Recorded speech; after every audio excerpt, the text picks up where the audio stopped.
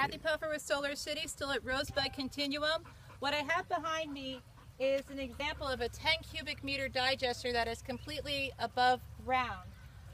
What I really like about this system is its stability, and in the sense that you don't need to do any food grinding, because on the opposite side is the feeding tube, and it's about this far around, and you can just put your food waste directly into it.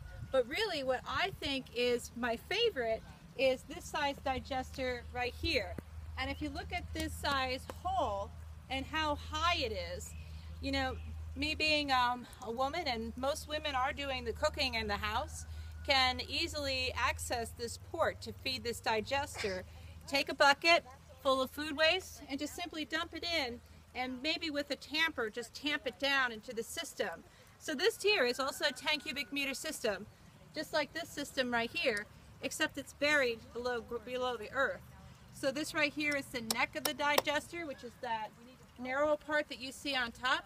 That big body of the digester is actually below ground. And under here is the liquid slurry for the digester, and there's a dome.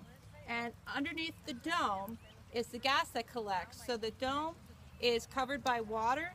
The gas collects, creates pressure, which then pushes our gas out of this digester 100% passively with no electricity whatsoever.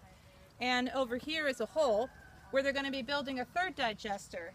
And I believe it's going to be buried down even further to show how you can double utilize the space for, like, maybe having, you know, like a playground, you know, around it, or a growing space around it.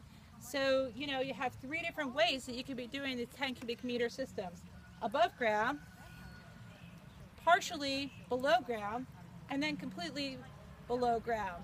Again, favorite thing I love about this system is passive use of the gas coming out with no electricity, and super ease of access of use without having to grind food waste, right here at Rosebud.